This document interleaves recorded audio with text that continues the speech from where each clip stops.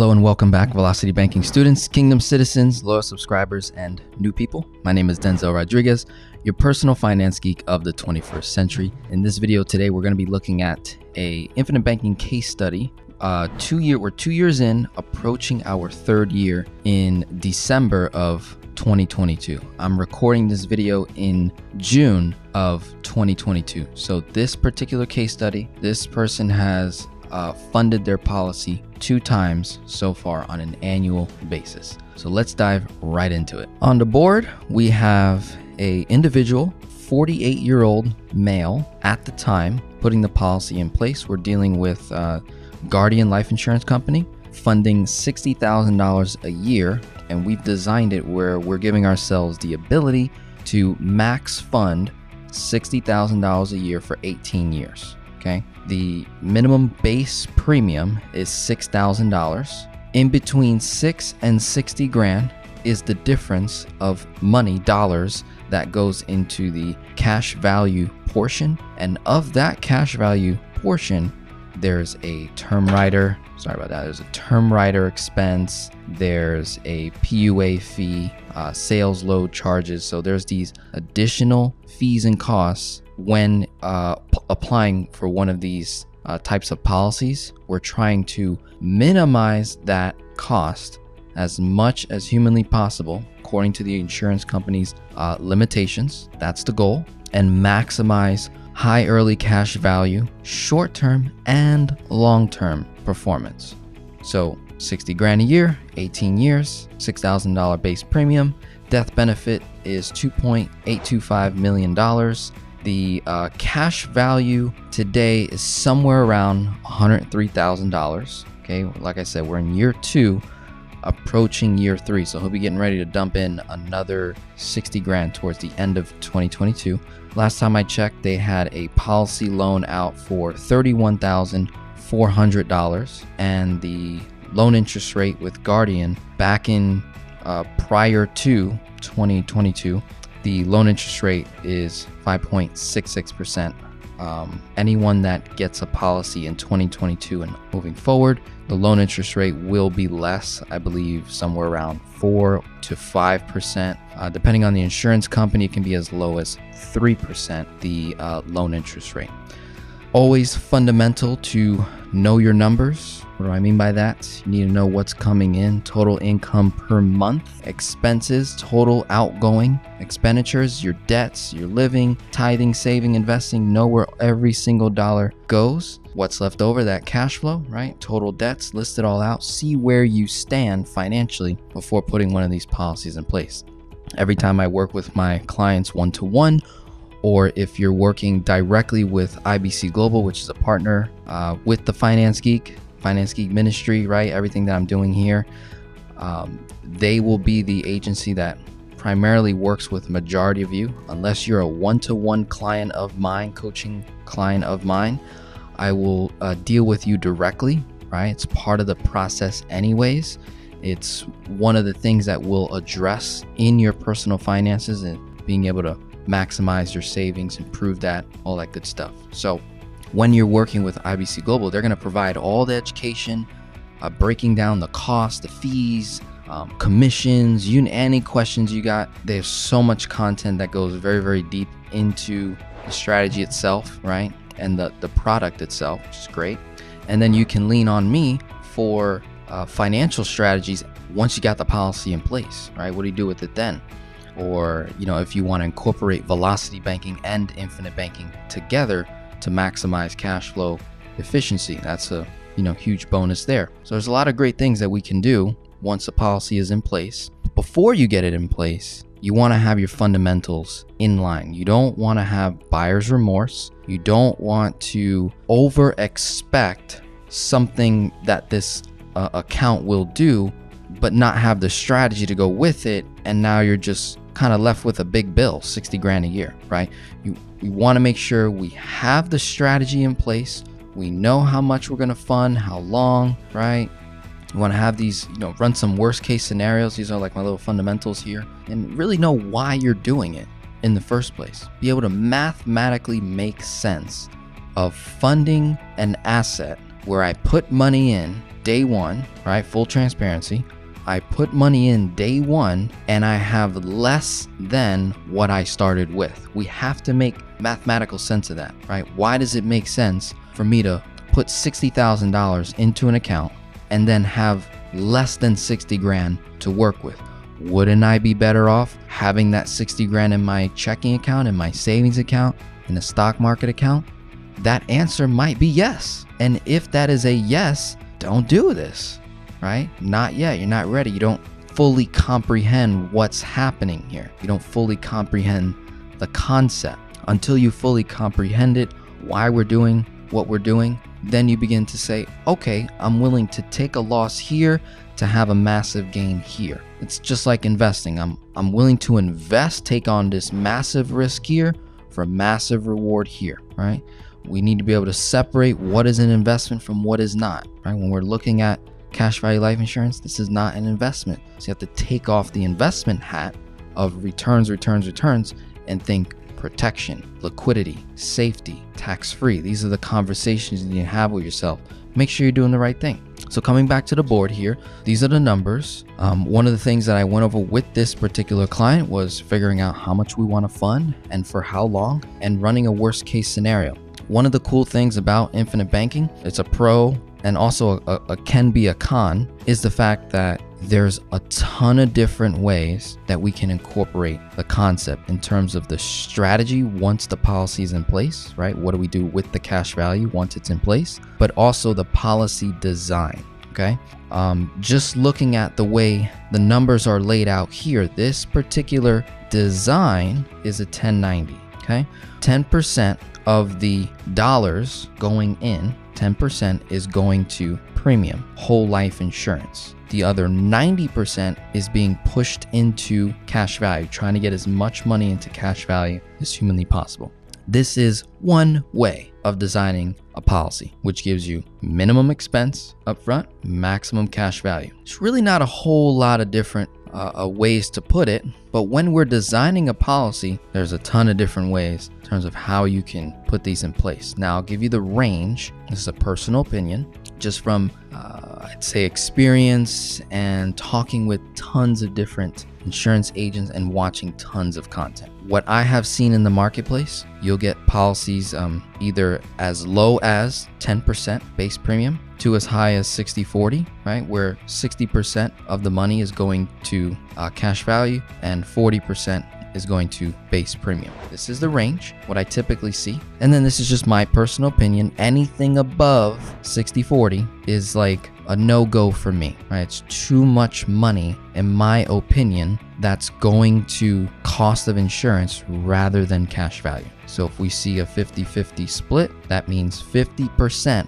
of $60,000 went to whole life insurance expense. So that'd be 30 grand. And then the other 30 grand goes to cash value. Now here's the thing, you're not gonna have, no matter which design you go with, right? Taking a look at, say you're looking at a 50-50 split. Even when you have 30 grand going to base premium and 30 grand going to cash value, there is a PUA charge, PUA fee called paid up additions. There's a fee that will minus from the 30 grand. So you'll have maybe roughly 27, 28, 29,000 or so starting cash value day one if I were to go with a 50-50. And then you can go through it, right? You can, whether you're talking to a multitude of agents or maybe 2 or 3 or just one, you can ask them, hey, show me a 50-50, show me a 60-40, show me 7-30, show me a 90-10, show me a 80-20, right? Show me it all. Show me all the options. If you get an agent that's willing to do that for you, I think you have a pretty good agent. They're willing to be fully open, honest, and transparent, provide you all the different, options, and then you make a decision from there.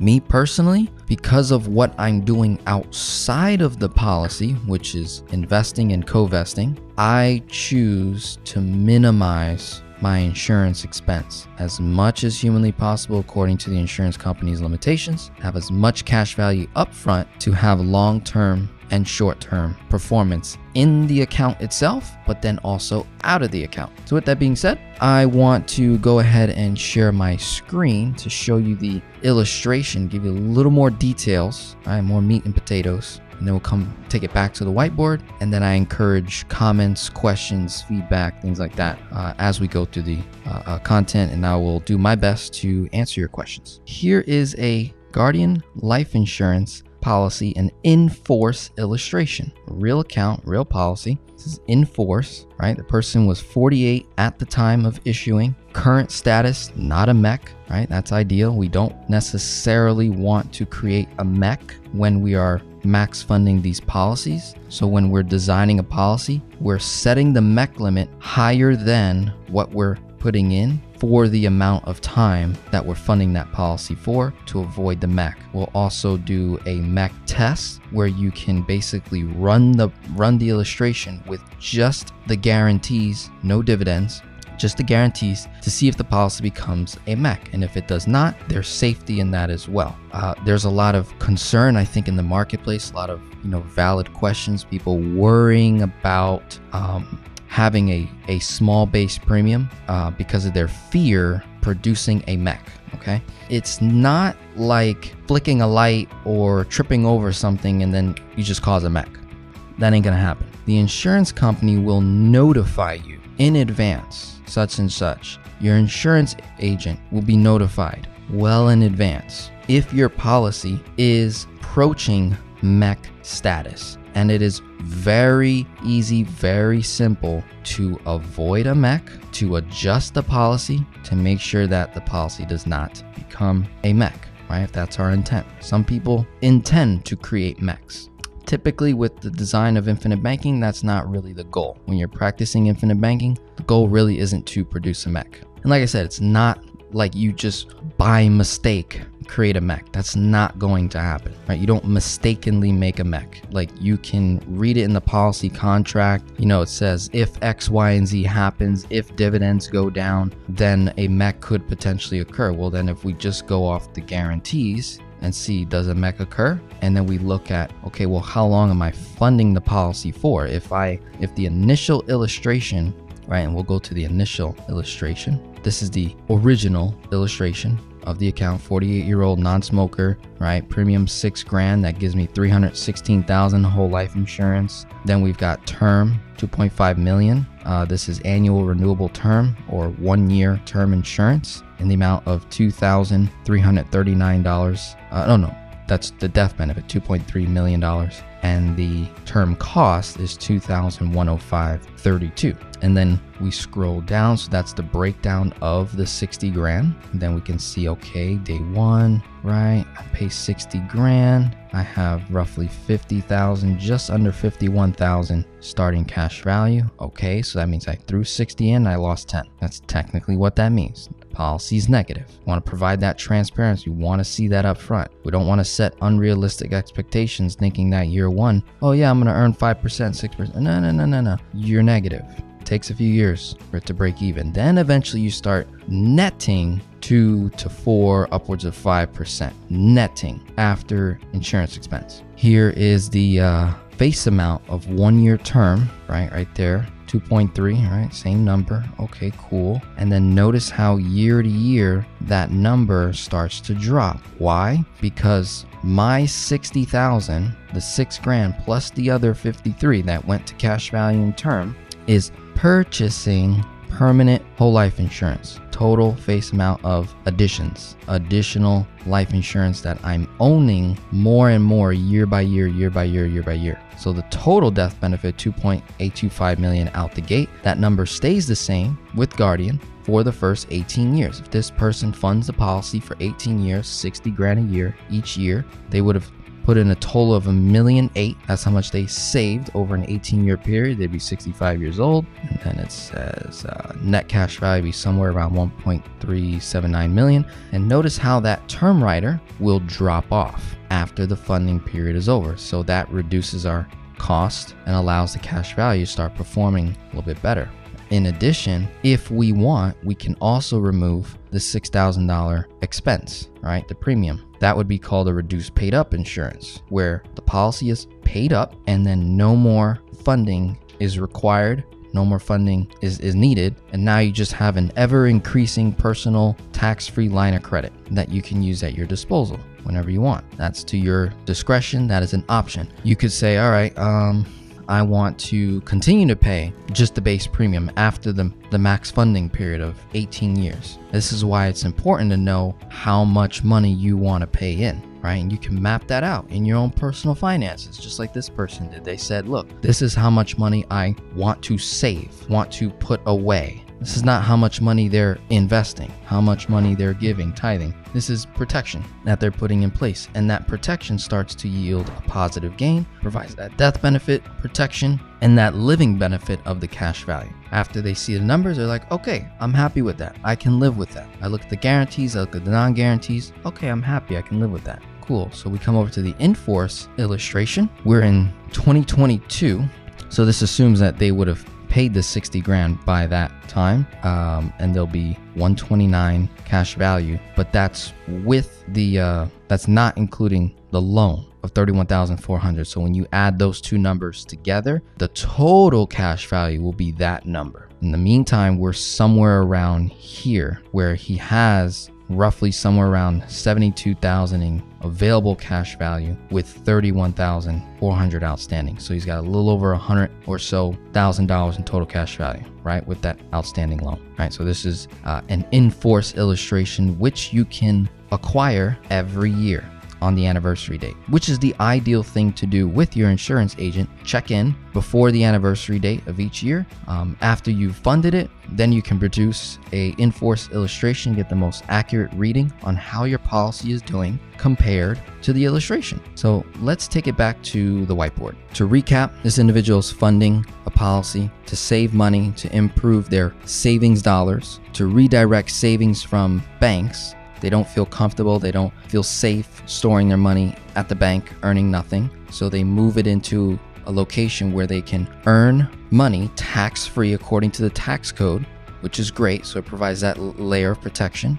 This particular tax code has been benefiting business owners, major banks, corporations for over 150 years. Not bad. So there's safety and guarantees in the product itself and the strategy itself. Person's redirecting their emergency funds. They're pulling emergency funds out of the bank into cash value life insurance, removing the sinking funds, and they're redirecting investment capital, money that they had on hand that was ready to be deployed, and they're just parking it in the policy itself, and then they're going to deploy it, kind of like they did here. They took $31,000 out and they're going to deploy that money, right? So the first year, that's what they did. They threw 60 grand in. Of the 60 grand, a big portion of that was savings dollars.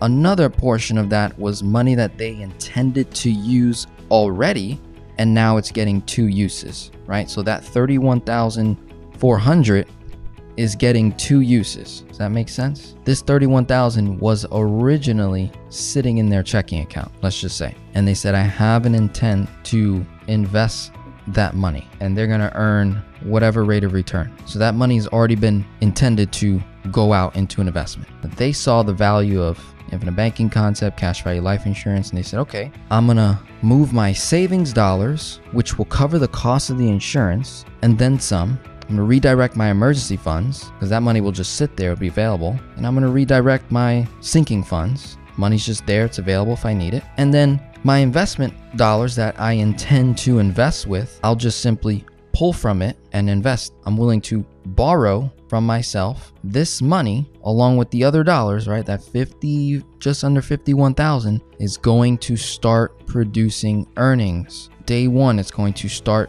growing. The money will start to grow. Okay, so 31,400 will grow forever in the policy itself at a guaranteed rate of return, and then we'll have a net internal rate of return after the first, say, 4 or 5 years, start producing 1, 2, 3, and then it works its way up to 4, 4.5. And now this 31,400 maybe is earning 15, 20, 100% returns outside of the account. So they saw the different options, they did their homework, and they said, yeah, you know, I want to stick with minimum base premium and have as much cash value as possible up front because of what I'm going to do with the policy. And I want to, you know, run some worst case scenarios as well. Like, let's just say we did this with my client here, where we're like, look, worst case scenario, we fund the 60 grand 1 year, and then we do it again the second year, no issue. Let's just say year 3, you lose your job, your main source of income. You were investing, you were trying to, you know, supplement your income. You were trying to build a second, third stream of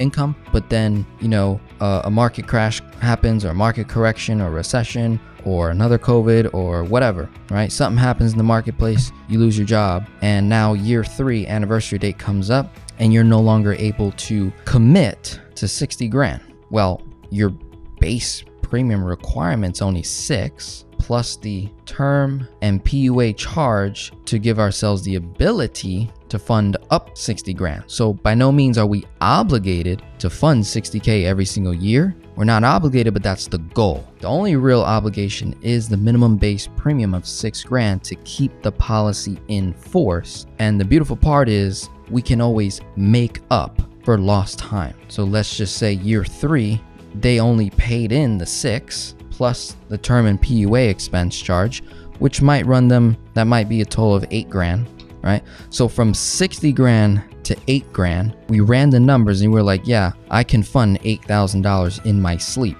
even with a job loss, right? We ran these numbers, even with a job loss, even with, you know, out of work for multiple months, say 6 months, 9 months. He's like, I can do 8 grand, I can do 10 grand, I can do 15 grand with my eyes closed. Versus, let's say they did a 50-50 split or 60-40. Let's just use the highest one. They would have to figure out how to fund 30 grand a year. That's their minimum requirement. This is why I also avoid designing policies this high in premium expense, because of the what if scenarios, because of the worst case scenario. Like, hey, worst case scenario, we just pay in the base plus the term PUA, and then we rebound, right? We get back in the groove.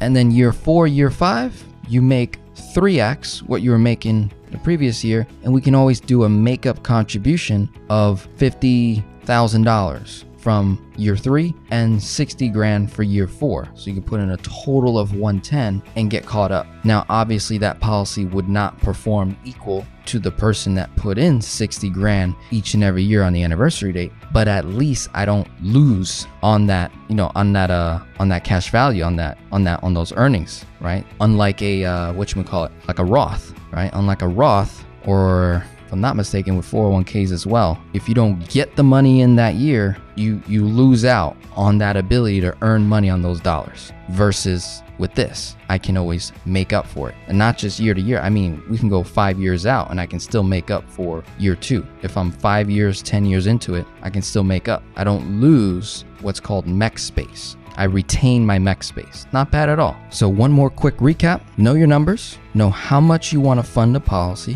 when you get positioned. Know how long, and how do we minimize the cost for the amount of money you want to put into a policy, right? We can customize it down to the dollar to minimize expense as much as possible and maximize cash value in the short term and the long term of that policy. After you've gone through that whole funding phase, we can do either a reduced paid up, lock up the account, we don't have to pay into it no more. That's an option. Or we can just pay the minimum base premium of, say, 6 grand. And I don't have to worry about my account becoming a mech. The issue is if this client was uninformed by me and they say, yeah, I want to pay in 60 grand for 18 years, and then 18 years goes by, and then year 19, they're like, Denzel, I want to pay in another 60 grand. Well, that might require some additional medical and underwriting, and that could maybe potentially produce a mech. So if the client, not educated, not informed of this by the agent, that can cause buyer's remorse, right? They don't want to be put into a situation where they were like, oh, I thought I could do this, but now I can't. That's how policies become mechs, is when the client doesn't know what they're doing with the policy itself. You could have the worst policy, right, with the worst insurance company. You're only going to produce a mech if you misuse the design itself. right? If you funded it according to what was illustrated, there really should not be an issue as long as we looked at the MEC limit, the MEC tests on the guarantees. We really shouldn't have an issue. And even if you did run into an issue, insurance company is going to notify you in advance. Email, insurance agent gets notified. Even if you did produce a MEC, it can be reversed, right? So it's not the end of the world. It can be reversed. So those things can be fixed, right? So I just wanted to share those things with you. If you're ready to take action, I recommend IBC Global, Steve Parisi. He's got a YouTube channel. He creates a lot of content on this. He's really great. You may or may not, work with him individually, but the agents on the team are phenomenal. You got Samantha, there's Phil, there's Brandon, there's another Steve, there's Stephanie. These people have been, day in and day out, constantly presenting infinite banking, cash value life insurance, minimum base, maximum cash, customizing designs. They're day in and day out doing this constantly. I want to say 100+ or so of my clients have already gone through the process. Hundreds of my clients and viewers have gone through the process. Maybe not all have put policies in place, but they've gone through the process. They know what to expect. There's full transparency. Nobody's pushing you to do anything, right? It's very, very key. We want to make sure we plug a great concept with your numbers. Drop my marker again. We want to combine your numbers with the concept and make sure this stuff is airtight, right? We don't want to make a mistake. We don't want to set unrealistic expectations. We want to set realistic expectations, what we can do with this and what we can accomplish. My name is Denzel Rodriguez, personal finance geek of the 21st century. Have a wonderful day. God bless, and we'll be talking soon.